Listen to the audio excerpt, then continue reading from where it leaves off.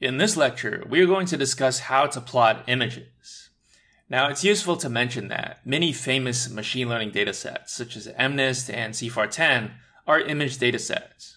But these datasets are not stored as actual image files.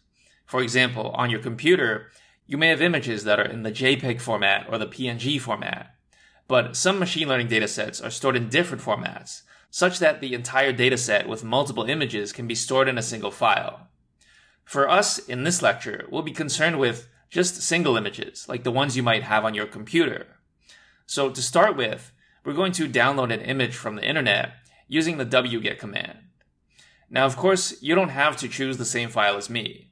You probably don't want to type this URL out by hand. So as part of your exercise for this lecture, please find your own image and get the URL for that image. You can pause this video until you found an image that you want to use. I am going to grab the URL from my pre-written notebook. Alright, so you can see from the output of the wget command that we downloaded a file called lena.png. So next we're going to use a library called Pillow, which will help us load in our image. So let's import Pillow by doing from pil import image. Next we're going to use Pillow to load in our image. So for me, that's im equals image.open lena.png.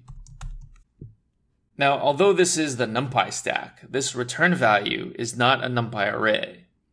We can check the type of this object to confirm that. So we just do type im, and we can see that it's a PNG image file.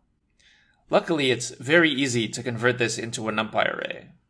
We can just do it like how we convert lists to Numpy arrays. So it's just array equals np.array im. Now, the reason why this works is because images are represented in computers as arrays. If you think about it, an image has two dimensions, height and width. And for each location along its height and width, it has a color value. So that's exactly what this array is. It's a box of numbers. We can print the array to confirm that. So just do ARR. Okay, and that's our image, represented in a computer.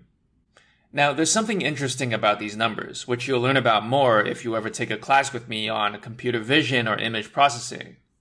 All these numbers seem to be integers rather than floating point, and they are all between 0 and 255. If we scroll down to the bottom, we can see that the D-type of this array is uint8.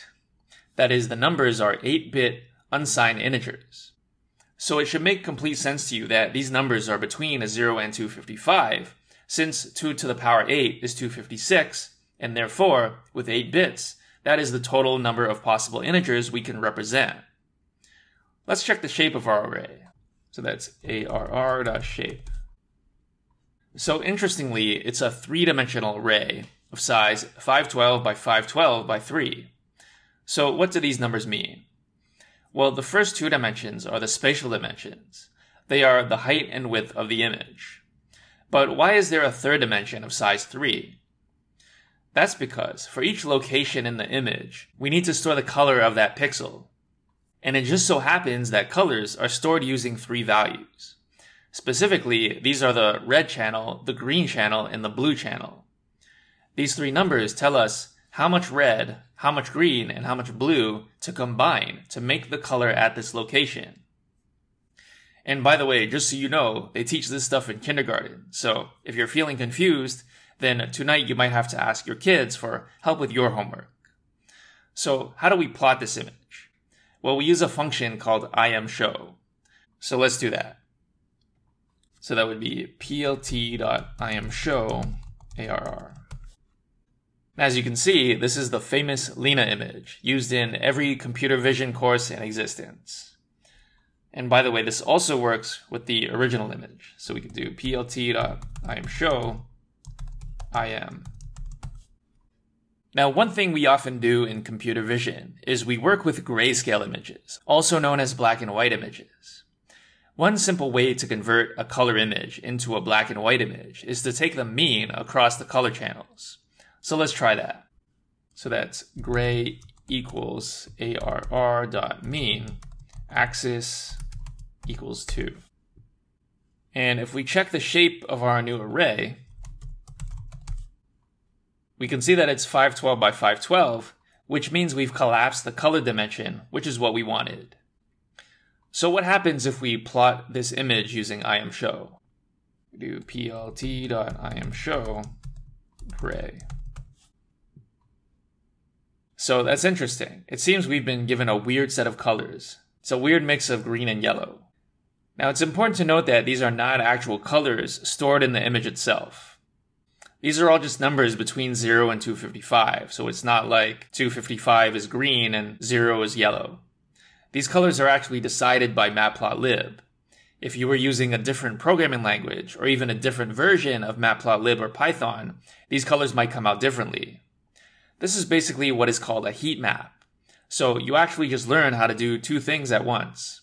But still, we would like to know how to plot this grayscale image in actual grayscale. The way we can do that is by using the cmap argument. So let's try that. So that's plt.imshow gray cmap equals gray. And as expected, our image has been plotted in grayscale.